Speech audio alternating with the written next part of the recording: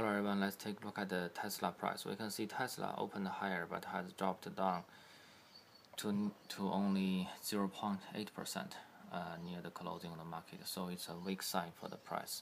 If we turn the chart into daily chart, we can see here we got a red candle here. So it means even though we got a higher day, but we close below the opening price. Especially we are very near to the supporting level of the EMAs, but it's still constructive because we can see here we are still above the EMA line.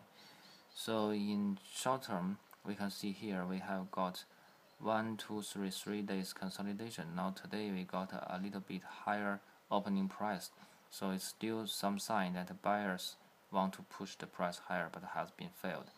As long as we keep above the EMA, I think there's still possibility for the price to go higher from here.